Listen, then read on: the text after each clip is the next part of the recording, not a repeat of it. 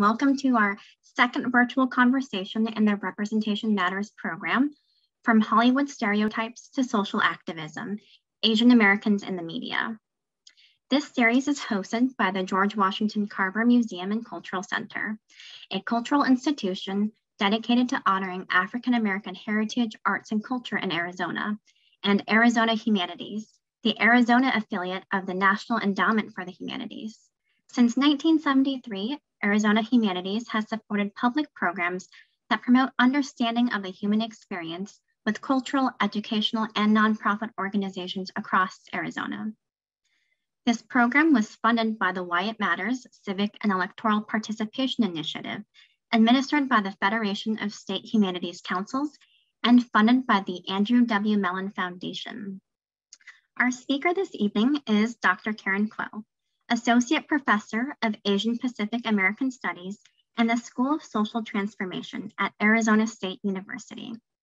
And before I hand this over to Dr. Karen Kuo, before we get started, for our audience viewing this webinar, the best viewing option is going to be in the full screen mode. So you can adjust that in the top right-hand corner of the webinar window to see that full screen. If you have any questions during this talk, feel free to use the Q&A function, which should be located at the bottom of your screen, and we'll get to those questions. We also have the chat enabled so that you can interact with each other, as well as Dr. Karen Kuo, who may be asking you all some questions during her presentation. And today's session will be recorded, and that recording will be made available on our website at azhumanities.org, as well as the Carver Museum's website at carveraz.org. So with that being said, I'm going to turn it over to Dr. Karen Kuo. Thank you so much. And thanks so much for inviting me, and to all the participants that are participating.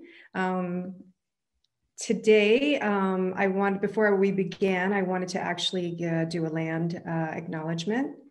ASU is located on the ancestral homelands where I'm actually working, of American Indian tribes that have inhabited and cared for this land for centuries, including the Akimelo Odom and the Peepash people.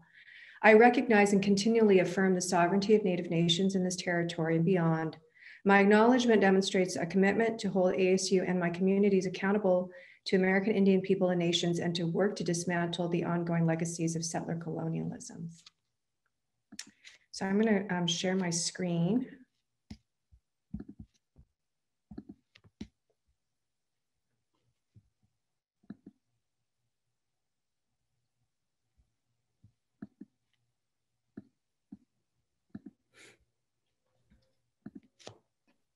And Dr. Kuo, oh, perfect.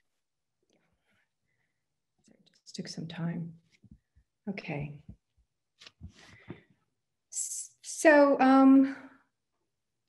I sort of wanted to begin with looking at media, and then sort of talking about activism. And this is just sort of an overview of what's to come. And I think Julianne and I had talked about, like, if there are questions, I'm happy to take them in the Q&A. Maybe if there are questions that pop up in the Q&A, Julianne, you can just alert me, or you can read them and stop me, and we could do that to be more interactive.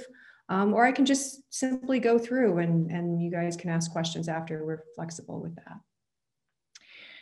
So I just wanted to preface this by saying that, even though I have the title Asian Americans, that I'm really going to be mostly focusing on East Asian representations, because a lot of the media representations have predominantly depicted mostly East Asians, so Chinese and Japanese. It doesn't mean that there aren't depictions of South Asians or Southeast Asians or Filipinos, and they come at different historical points in time with US relations with these areas and these countries. So I just wanted to preface it with that, because there is, of course, this sort of domination of East Asia when we say Asian Americans. So when we say Asian Americans, sometimes people only talk about like East Asians, and other groups often get marginalized. So controlling images, what does this mean? Patricia Hill Collins coined the term controlling images to explain the power of stereotypes that dehumanizes and maintains the subordination and exploitation of Black women, mammies, Jezebels. But this term has also been useful to explain how stereotypes and controlling images that we see of other marginalized groups, such as Asian Americans and Pacific Islanders, and how they perpetuate racism and continue to produce and reproduce the same stereotypes that diminish, at times dehumanize, and even provoke racial animus and violence towards Asian Americans and Pacific Islanders, which I will not be addressing fully. How do these media portrayals affect actual Asians? We have to understand that media is not static and that culture is ever changing. Representations do matter, and they can be deployed to reflect our cultural beliefs and mores, not to mention that this is also structural too in the media. So who runs these venues? And, you know, in these pictures, so you can probably see, we could probably, I could probably sort of open this up. I don't know how many people recognize some of these pictures in these films.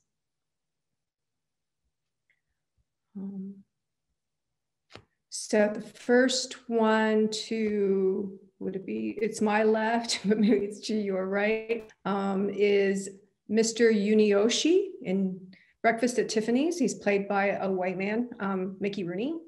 The middle picture is The Mask of Fu Manchu.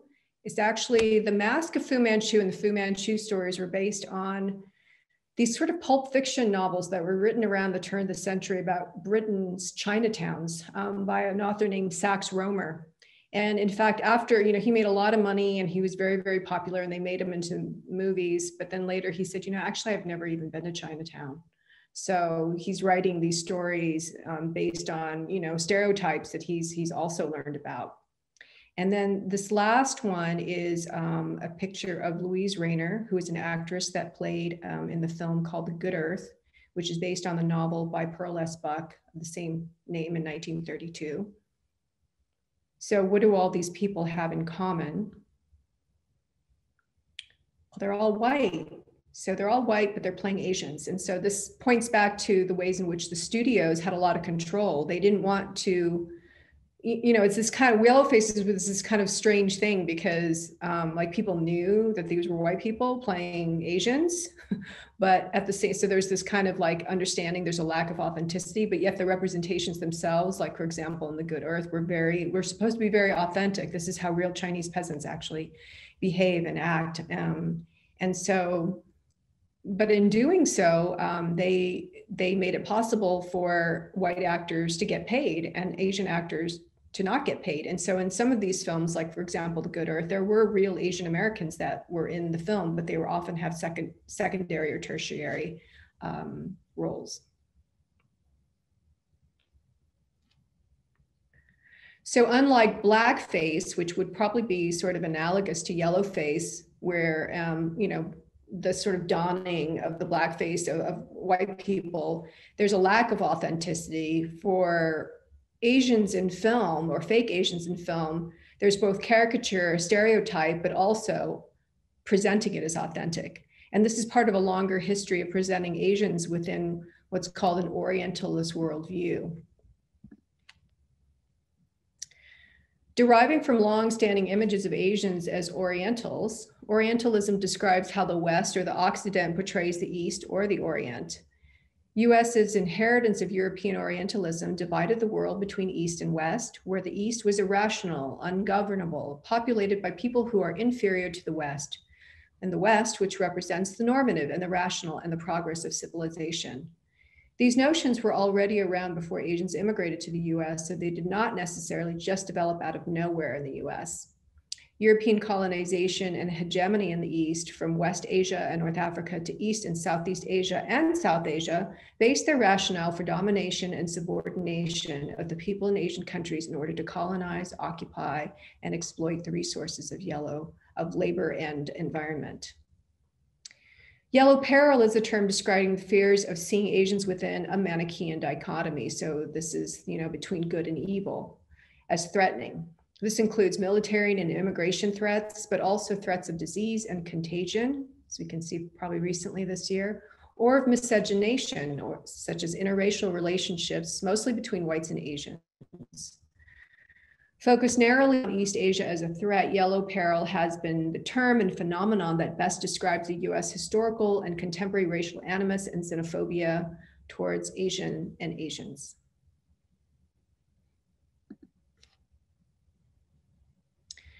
Stereotypes of Asian American men and women in Hollywood and what they have captured from US history's engagement and conflict with Asia and Asians began with this inheritance of Orientalism.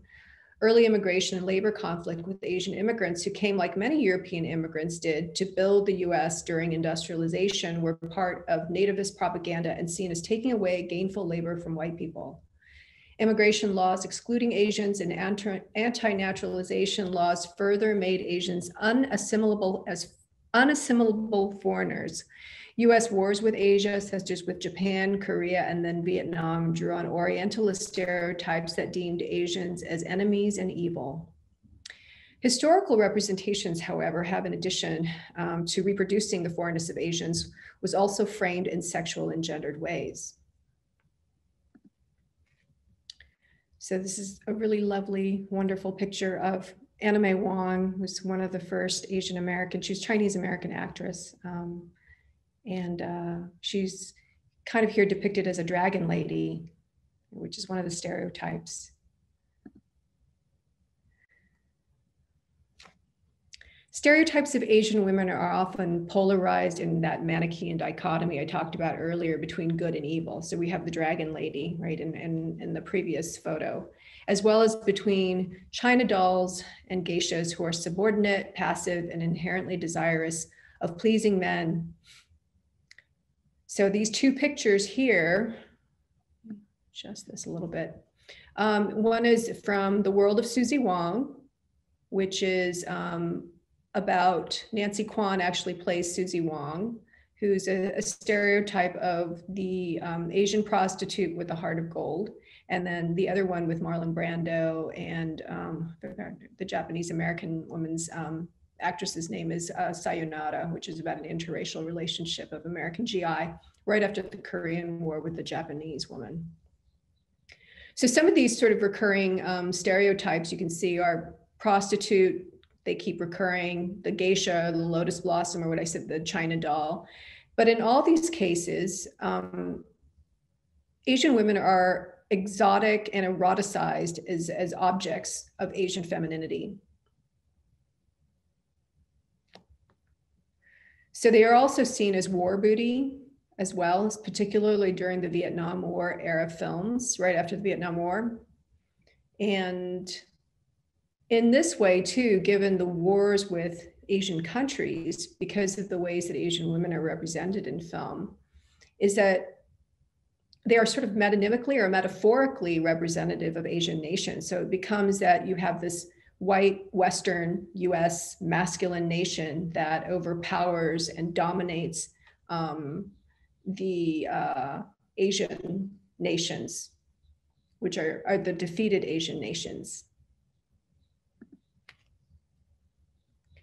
So how are Asian men then depicted within this also constellation of racial and gendered tropes of Asians? This image of gendered nationalism also transfers to the way that US media depicts Asian American men. So Asian American men and Asian men are also depicted in some respects as being sort of metaphors of Asian nations as well. So while Asian women are highly sexualized and objectified, Asian men are seen as absent of sexual or erotic appeal and even strength. They are evil and menacing on the one hand.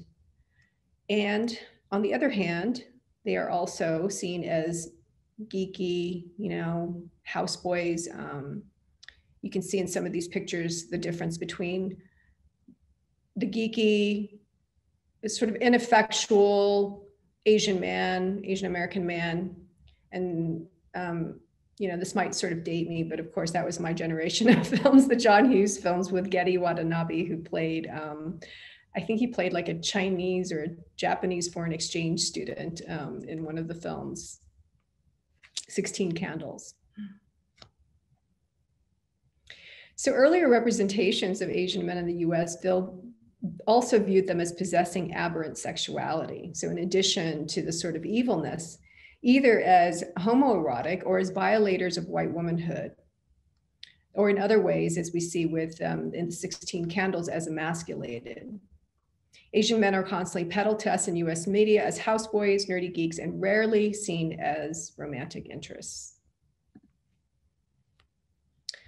Although there are better representations in our media in the last 2 decades, we're still seeing mostly absent images. So for example, Asian American Pacific Islander children do not see themselves on media as much as Latinx or Black children.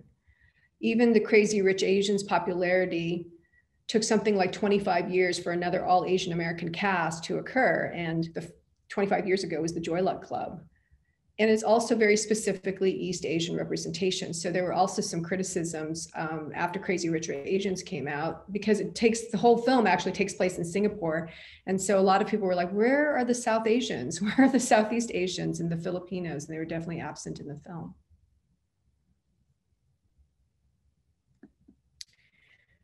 So I have some pictures here with no captions. I'm not able actually to see the Q&A, Julianne, maybe, or the chat. I don't know if anyone wanted to type in what any of these characters in here look familiar and who they might be. We don't have anyone who's typed a question yet, but if anyone in the audience wants to use the chat to speak to any of the images that Dr. Ko is showing us right now, I mean, I'm familiar with some of these myself, and I'm sure you all are too. So if you want to just type in the chat, like any of them that you're familiar with, your thoughts on them.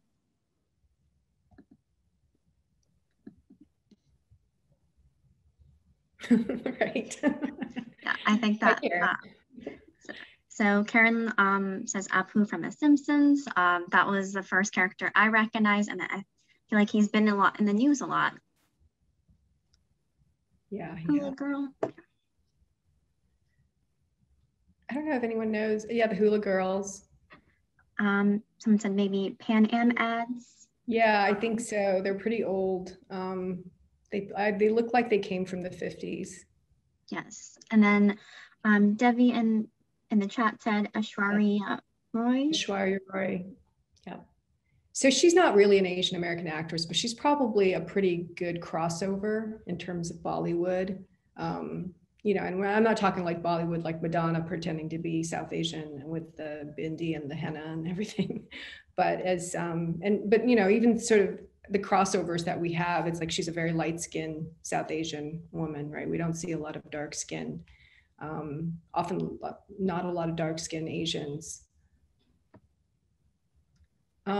So this is actually Rob Schneider from 50 First Dates. He actually plays like, his character is so demeaning. He plays this like dumb speaking Hawaiian pidgin in the film. And interestingly too, I don't know why they asked him to play this film, but it's a little bit yellow-faced or Pacific Islander faced, but at the same time, it's also, his maternal grandmother is actually Filipina.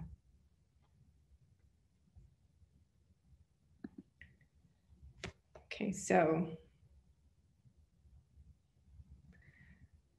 Yes, yeah, he totally is Filipino, 1/4 Filipino. So these pictures, you might not be able to read. One of them says, the one with the fan, Memoirs of a Geisha. Yep, Karate Kid, the original Karate Kid. And Mr. Miyagi, Karen, yes. Karen in the chat, I think you're chatting to all panelists. So if you want everyone to see what you're chatting, make sure to put it to all panelists and attendees. I think she's kind of named all of them. Oh yeah.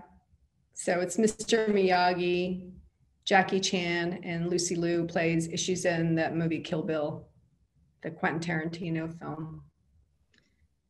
I think we have another person in the chat, Carl, saying Jackie Chan. That's right. Jackie Chan did have an animated show. I remember that. I think my kids actually watched that. I've forgotten about that. Yeah, so then we have these really popular, like, obviously, you know, like I know Kill Bill was sort of like this tongue-in-cheek and it was a Quentin film, but it still has very sort of Orientalist stereotypes. And then of course, there's the controversy with Memoirs of a Geisha, which was actually an interview of a geisha based on a book, but that was written by a white man who later on it was found out that he had just sort of stolen her story and published it. Okay.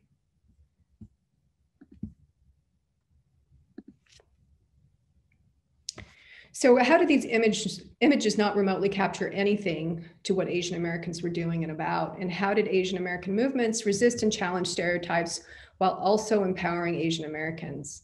So this picture here was taken by Corky Lee, a Chinese American activist, organizer, and photographer who took numerous photos of Asian Americans that were generally not seen in the popular media. Lee passed away recently in January 2021. And he helped a generation of Asian Americans see themselves when most of the images of them and with photos and films were the ones that I've just showed you in Hollywood.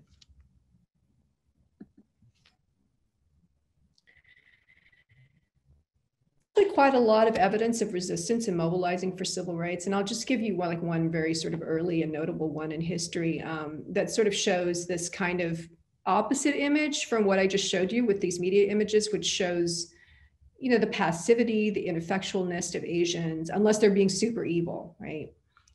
Because they're part of that Manichaean dichotomy.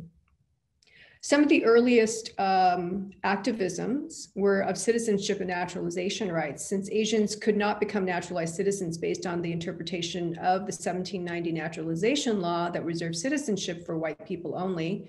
This was tested by two Asian American men, one Japanese American, Takao Ozawa, who basically tested the theory of racial whiteness and said a skin color whiteness, and said that his skin is lighter than most of the Europeans that are coming in and are able to naturalize. And the court said, well, actually you're of Mongoloid descent, so you actually are not white and you cannot become a citizen. A couple years later, Bhagat Singh Thind, who is a Sikh American who fought in World War I and was a veteran, tested the cultural definitions of whiteness by claiming his Caucasian roots. He was also denied because the court said, well, yes, that might be true, that you are actually Caucasian based on these racial theories, but any white man on the street can see that you are not white. So they deemed him as not culturally white. So in both of these cases, we see that Asian Americans were not the silent model minority and questioned how civil rights should be upheld by a country that professes democracy. The Asian American movement and Pan-Asian American identity came into being as a politically acknowledged organization and identity in 1969 not right at 1969, but there was this sort of conference called the Asian American Experience in America, Yellow Identity, at UC Berkeley. Asians of diverse ethno-cultural and linguistic backgrounds shared a common bond of being Asians in the US, treated as if they were monocultural because of racism that did not differentiate them. And at the same time, they understood that there was a need to build ethnic solidarities amongst each others and amongst different Asian groups. The conference also revealed other interests and the diversity of Asian Americans as well. So some of them were very politicized and didn't feel that they were just sort of being dominated by this sort of ethnic racial identity. Asian Americans also joined and were part of anti-war protests, anti-Vietnam War, and Third World liberation struggles, seeing their fates as linked to those who have been colonial subjects of European and the US globally. The Third World Liberation Front were a series of protests led by a multiracial group of students and activists that took place at San Francisco State and UC Berkeley between 1968 and 1969. Protests were over the treatment of students of color, how students of color were treated, Asian Americans, Black, Latinx, Chicano, and American Indian students, and the lack of representation of faculty of color and administrators, the need for the establishment of an ethnic studies curriculum and department, and the anti-Vietnam War movement. Asian American activists and organizers were also involved in the civil rights movement, supporting Black liberation as much as for the liberation of other marginalized groups in the US, such as themselves. Yuri Kochiyama and Grace Lee Boggs are two examples of Asian American women who devoted their lives to multiracial coalition building as activists for social justice and change and for human rights.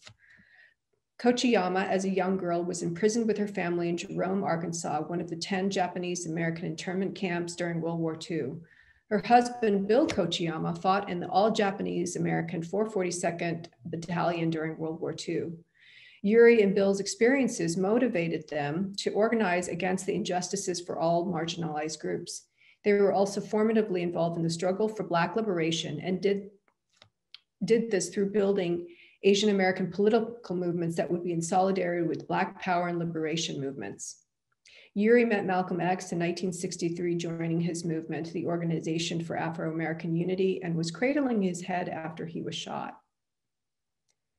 Grace Lee Boggs, like Yuri Kochiyama, was a political activist, human rights activist, and labor activist and organizer who also worked to build multiracial coalitions and solidarities. A second-generation Chinese American whose parents worked and owned a Chinese restaurant business, Grace became politicized as a young woman reading about Marxism. She worked as a tenant organizer in the 1940s. In the 50s, met her husband, James Boggs, who was an auto worker, writer, and radical activist in Detroit. The Boggs identified with the Black Power movements, but also in her career, Grace spent her life fighting and organizing for the rights of all people who were dispossessed, creating co-ops for communities, organizing workers, and writing and fighting for racial and social justice. Other multiracial coalitions were built as well by Asian Americans. Larry Itliong, a Filipino-American labor organizer and migrant farm worker, helped organize the Delano grape worker strike between 1965 and 70. Filipino American migrant farm workers who worked alongside Mexican-American migrants helped lead the charge for the grape worker strike alongside Cesar Chavez. Few know that it was the Filipino farm workers organizing with Mexicans that made the grape worker strike so powerful and influential.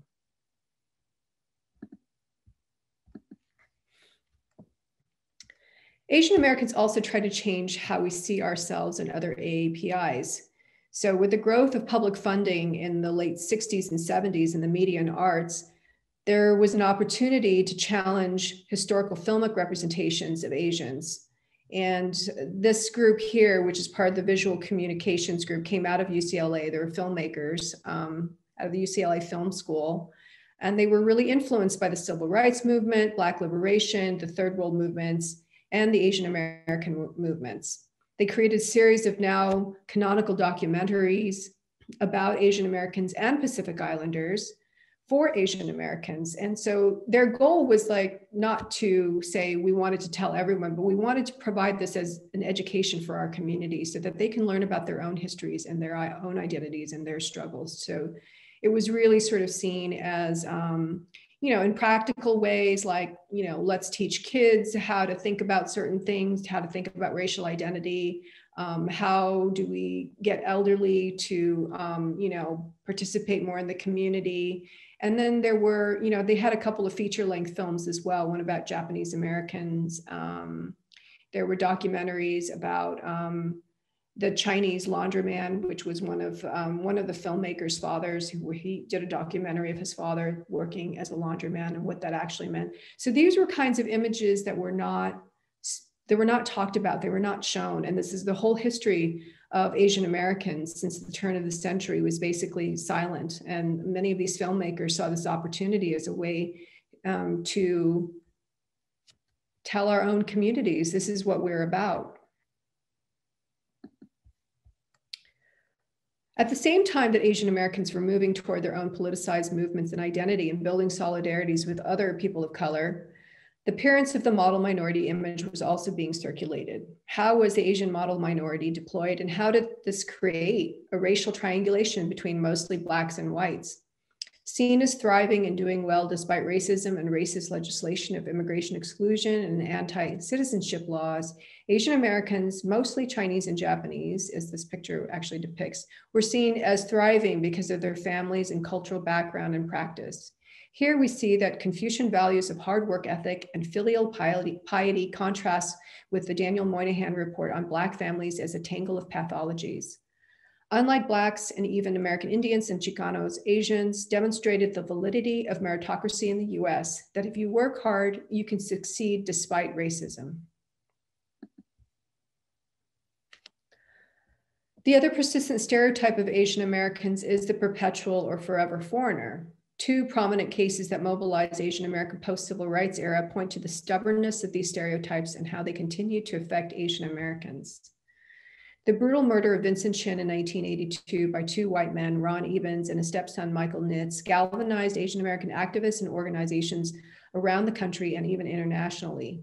In the midst of the auto industry layoffs during the 1980s, the belief that Chin was Japanese and was responsible for the recession and unemployment can be demonstrated in the utterance from Ebens, who said to him, "It's because of you MFs that we're out of work," before he was bludgeoned to death with a baseball bat by Ebens with his son who held Chin. The initial trial acquitted the two men of manslaughter, which became an outrage to Asian Americans across the country and incited mass organizing to retry the men based on a violation of Chin's civil rights. Wen Ho Lee, in 1999, Wen Ho Lee, who was a Los Alamos scientist, was investigated for downloading and giving materials on bombs to China. FBI and CIA, with no real evidence, accused him of espionage. He was imprisoned before any real facts were found, put in solitary confinement, and disallowed from even speaking Chinese to his family during his once-a-day phone call. When the Department of Energy did an investigation, they found evidence of racial profiling towards Asian Americans with the Wen Ho Lee case. And I also have here, I can also send this PowerPoint and some of the links too in a separate document later, but I had it on this PowerPoint where there actually was a 2017 study, which drew from other studies that showed when looking at Asian faces versus white faces speaking non-accented English, people consistently rated Asian faces as speaking with accents. So it just tells you how, how even subliminal this sort of representation of being foreign is. Of Asian Americans. Post 9/11, South Asians such as Sikh Americans were victims of racial profiling and hate crimes. The first hate crime death took place right after 9/11 in Mesa, Arizona, when Balbir Singh Sodhi was shot by a white man at a gas station. Sikh Americans, Arab, and Muslim Americans became the new focus of racial animus that is both xenophobic and Islamophobic. With regard to Sikh Americans, one of my colleagues, and I don't think she's here, but expressed that the only time Sikhs are recognized is when tragedy occurs to them. So more recently with the shooter at the FedEx facility, there were a number of Sikh Americans who were shot. And there also in 2012, if we recall, in Oak Creek in Wisconsin, there was also a shooter of a Sikh temple.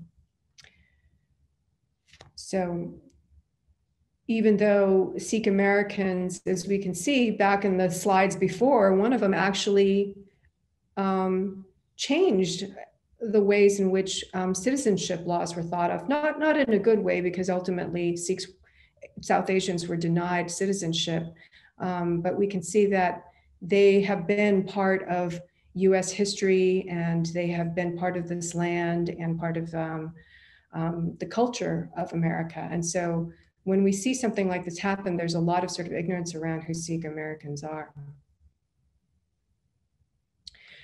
During this time at 9/11, Japanese Americans actually spoke out about their own history of racial profiling and incarceration by the US nation state.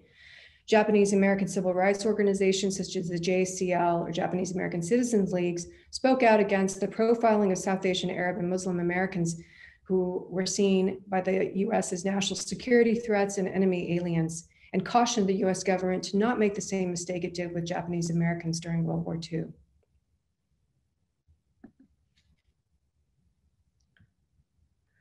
More recently, with the surge of COVID-19, the growth of anti-Asian racism has intensified. According to the latest FBI hate crime report in 2019, hate crimes based on race, ethnicity, national origin account for 65.9% of all hate crimes in Arizona.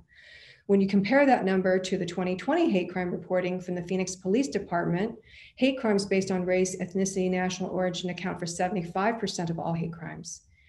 When you look at the time trend, according to the research for the Center for the Study of Hate and Extremism at California State University, San Bernardino, that was published this last March, Phoenix experienced a 31% increase in total hate crimes from 2019 to 2021, but anti-Asian hate crimes increased by 50%.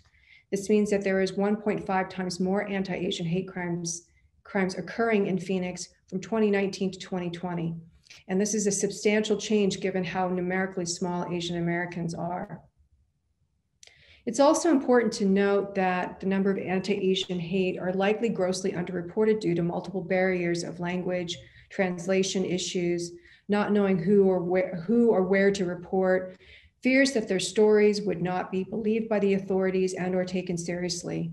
There are numerous reports from the Stop AAPI Hate National Reporting Center where people shared their stories and they tried to report to the police, but they brushed it off or did not, or they didn't consider it as motivated by hate, even though racial slurs were used. So it's also the interpretation of how they're interpreting racial hate.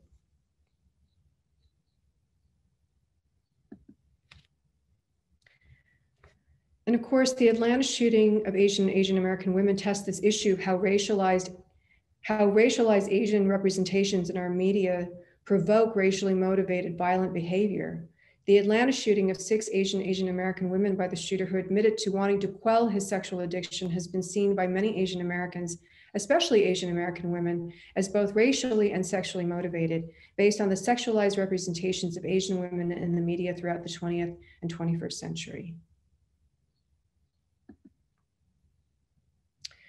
So what are some of the things that we can do given all this? And what kinds of things are the community doing? How can you be, for example, an active bystander in the face of racism? So some of these things, people, sometimes even I don't even know, right? Like, how does one, even someone who's grown up facing racism her whole life, sometimes we don't know how to be advocates for ourselves or for our communities and other people. So we often have to retrain ourselves and our brains to learn how to be active bystanders to racism. A useful rule of thumb, which is provided by Altruistic, a nonprofit that does bystander training, is the 3 Ds: direct, distract, and delegate. So direct means that you address the issue, which doesn't need to be confrontational, but could be a checking in with the person who is the target. Hey, are you okay? Letting the perpetrator know that you're around, or telling the perpetrator, cool, stop it. Sometimes just being there as a witness can dissuade a potential perpetrator. There's also distract or diversion in particular, which is useful if you see someone potentially being harmed, which could be just trying to get that person out of the space, you and that person out of the space, the physical space, by creating something distracting like, hey, we need to get back home. Why don't we go get a bite to eat? Anything. Delegate is probably something that you can later do to help prepare you and others who, which is getting friends who are good at being confrontational and speaking up and enlisting their help to help you and others. You can also actively practice speaking up in your workplace, at your kids' schools, at your school and campus community, and with your friends and family. And here I have a link for the Asian American Journalists Association. They've been doing virtual bystander trainings on their site. So again, I can send that link over as well. And here, if you look here, Hollerback, this is actually an advertisement from Hollerback.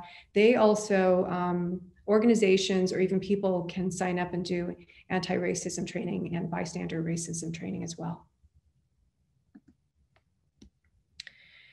You can also make yourself heard. So how do you do that? You can vote, participate in civic engagement. You can educate by supporting your schools to adopt Asian Pacific American ethnic studies curriculum, as they have done in California. And they're actually in the Phoenix school district. They've been trying to do this for a number of years, which is to try to get all the Phoenix schools, through K through 12 schools, to adopt ethnic studies curriculum. If you're a student or have kids that are at ASU or at K through 12 classes, schools, you can speak up as parents.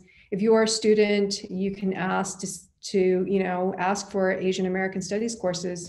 I just got an email this morning that actually University of Arizona just is now offering an Asian Pacific American Studies minor. Now they've been really working hard for that for many decades. So And also, I have a link here for AAPI resources, which was put together by our department and mostly by one of our colleagues, Dr. Aggie Yellowhorse. So there's a list of things in there, which includes the PBS documentary on Asian Americans, which is a 5-part series. If you haven't watched it, you can go to the PBS site. You can also donate to local AAPI community groups. So there's Island Liaison, there's health groups, Asian Pacific Community in Action, there's the Japanese American Citizen League, Arizona chapter, there's the Asian Chamber of Commerce, and there's also our program, the ASU's Asian Pacific American Studies program. And also you can support local Asian and Pacific Islander businesses. And, above all too, we have to think about thinking and practicing intersectionality, which is not, thinking about the multiple oppressions that we all face, but also building multiracial solidarity. So for example, anti-Asian racism is part of the same structure of fueling anti-Black racisms and anti-Latinx, anti-immigration. We need to speak up not just for our own communities, but also for others. Thank you. This is not me, by the way. Everyone always asks if this is a picture of me. This is actually from a documentary called My America Honk If You Love Buddha by Renee Tajima. Thank you so much, Dr. Kuo, for that lovely talk and all the resources that you shared at the end.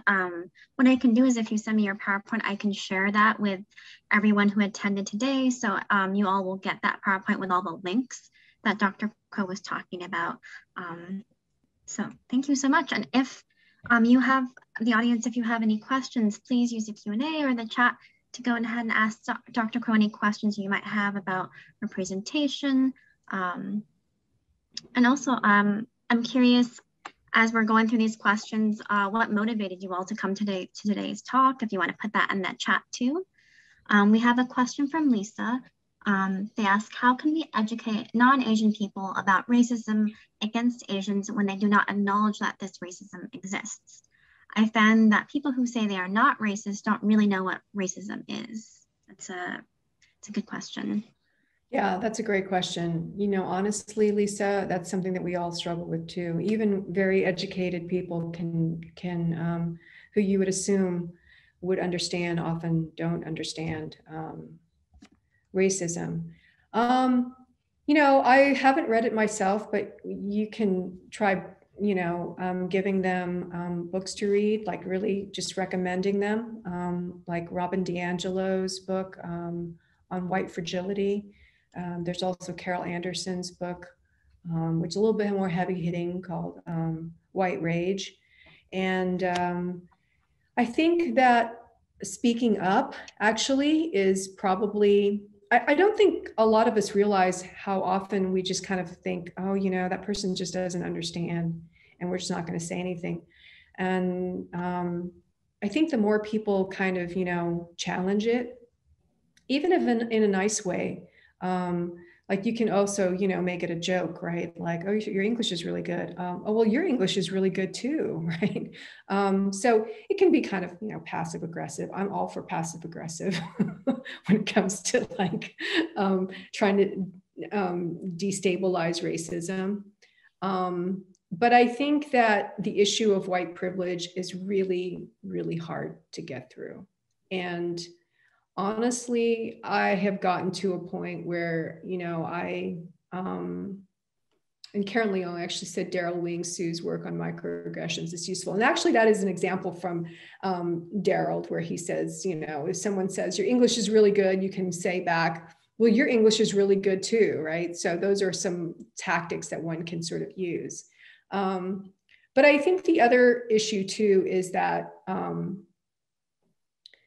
as people of color, we actually need to collaborate and talk with other POC communities. And I think sometimes even Asian Americans and other groups, we tend to get sort of in our own sort of silos a little bit. But I think that building those sort of multiracial coalitions make us more powerful in the face of being able to, contradict racism, particularly from white people who are refusing to acknowledge it. But also that racism is that people, especially no one wants to be called out as a racist, right? That's like the worst thing ever. And so no one, it's like one of those blind things, right? So you get a lot of kind of colorblind comments where I don't see color, right? And I think that ways in which we can sort of disable sort of that colorblind ideology is by making sort of their privilege as white persons visible. That wasn't a very good answer, I'm sorry. I thought that was a great answer, very nuanced, and it's a tough question that I think we're all thinking about. We did get a couple questions from Marin in the chat that I'm going to ask before we get to the other questions in the Q&A. Marin wants to know which agencies keep data on hate crimes against Asians in the state of Arizona, and where can one get training on active bystander?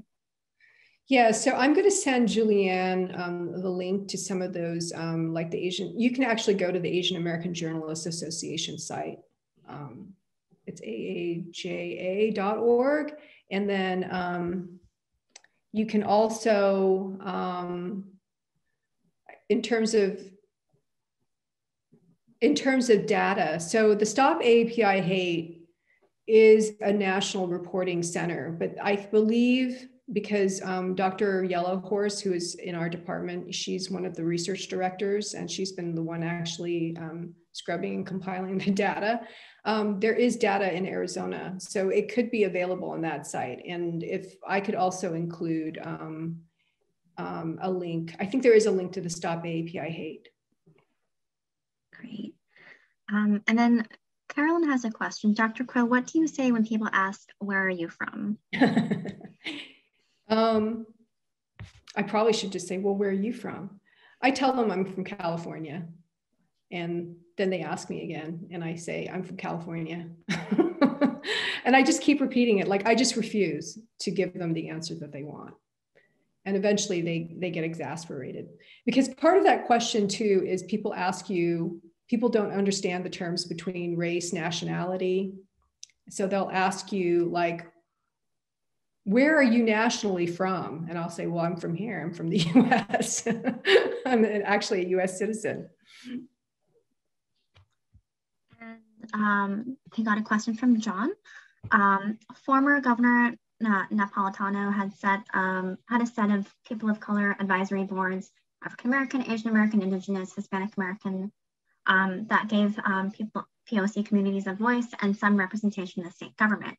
Should POC communities now work to compel or shame Arizona governors to revive that practice?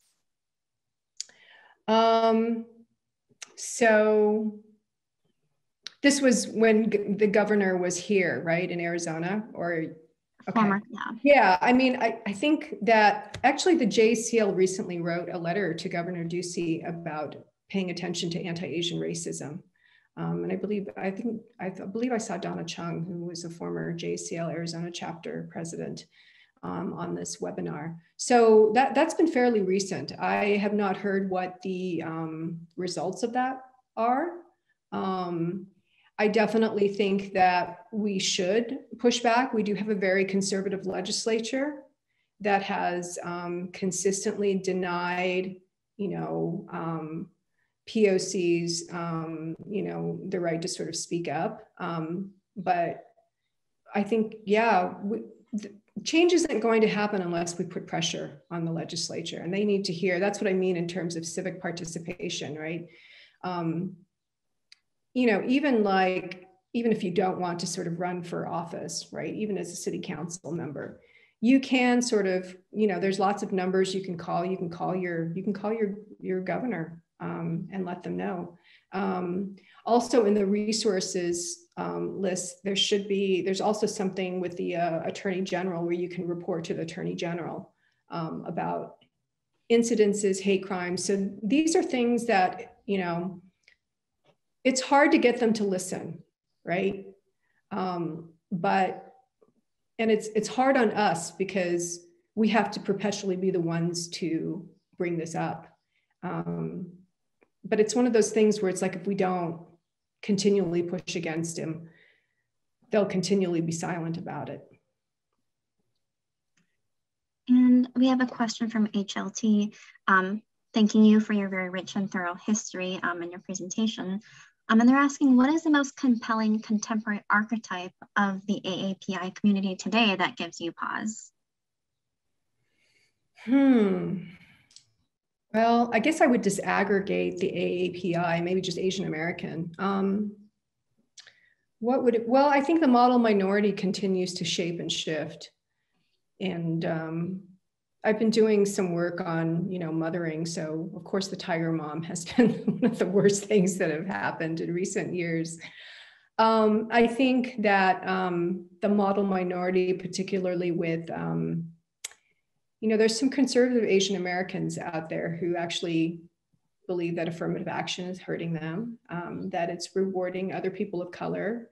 And I think that to me feels like the most sort of pernicious archetype of the model minority. Thanks for that very complicated question, HQ. And we have a question in the chat that I'm going to get to from Michael. And a question, when you mentioned the Crazy Rich Asians, they said that, I think they thought you said it was only focused on Singaporeans, and I think Dr. Crow said it was set in Singapore, just to clarify, which was negative, leaving out other Asian cultures. Do you think, though, that a more focused story on a specific ethnicity and culture only strengthens the narrative?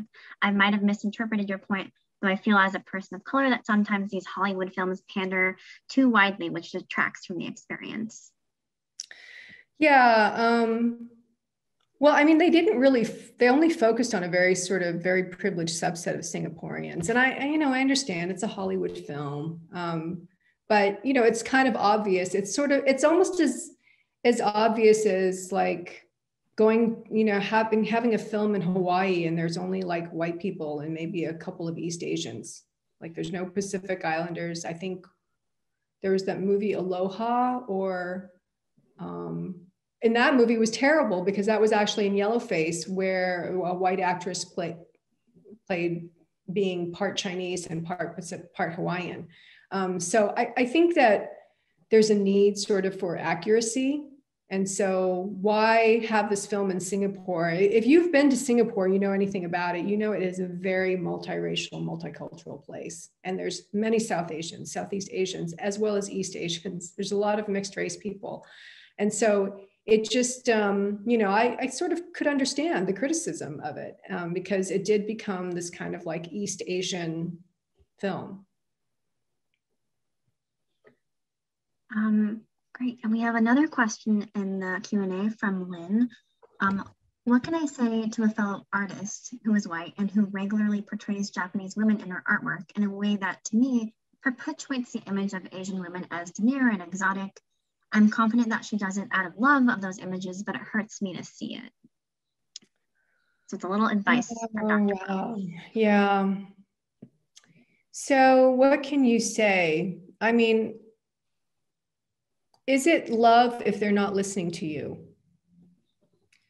So when you tell someone, even on a very basic level, like these images are racist, these images make me feel objectified, these images do not depict Japanese women in the way that in their diversity is either Japanese women or Japanese Americans, or maybe, I don't know how they're depicting the Japanese women, but perhaps they're kind of sexualized or orientalized. And, I would tell them that it's important that you educate yourself. You shouldn't have to educate your friend about this either. Like, there's a lot of great stuff on the web right now. Even if people won't read books and articles or journal articles, you can point them to, if you even just tell them to do a Google search, racism against Japanese women, they're going to find a lot of stuff, right? And they're going to find some weird stuff, but they're going to find some good stuff too. And so I would, that's what I would do. Yeah. Great. And we have a lot of comments in the chat right now, so I'll just kind of read them as they're coming in. We have something from CA saying, speaking of the film industry, does the role of Asian investors and production companies, i.e. HPROs, and the subsequent broadening of Asian roles in these films give you any hope? Well, I mean, I want to say yes, but then when you look at like 25 years of no Asian American cast, I think streaming actually is really kind of changed it. And maybe you're not getting the kind of numbers. So, you know, because of there's so many different kinds of streaming, people can choose what they want to watch.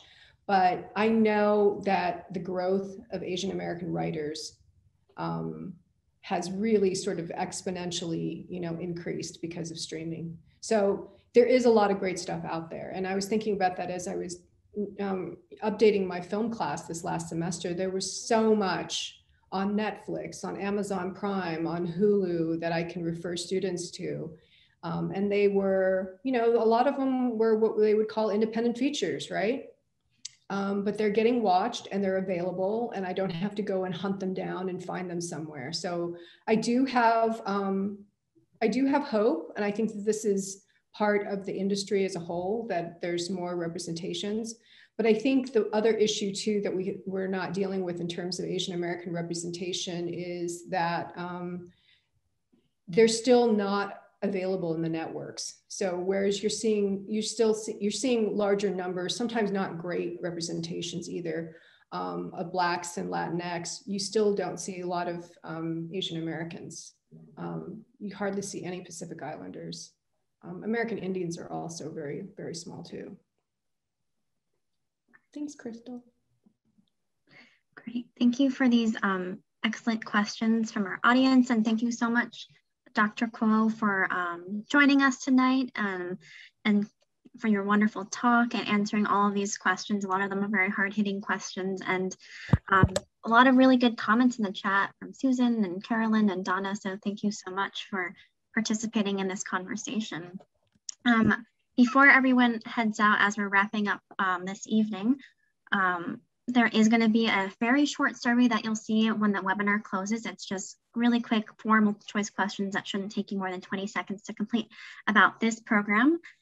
So it'd be great if you could do that as you're heading out of this webinar really quick.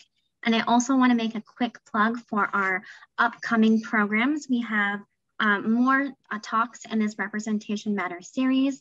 We have a talk by Dr. Karen Leong happening next Thursday at 6 p.m. So same time as this talk on the story of Chinese immigrants in the US and who gets to be American. And then we have a talk the following week on May 13th, also Thursday at 6 p.m. by Dr. Joshua Sellers, who's going to be talking about who gets to vote and our voting rights here in Arizona. So that should be a really interesting talk. To check out more about our programs, you can go to our website, azhumanities.org, and we'll be making this recording of today available on the Carver Museum website. So go to carveraz.org. It should be up in the coming weeks, and we'll also send out a notice to everyone who attended this webinar when those recordings are available. But I also want to thank Dr. Karen Kuo. Again, thank you so much for taking time to share your knowledge and with all of us. And I think we all got a lot out of today's talk. So thank you so much. And also everyone else for taking some time in your evening to learn more about this topic.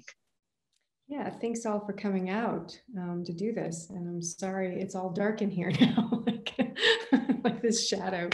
Yeah, thanks so much. All right. Have a good night, everyone. Good night.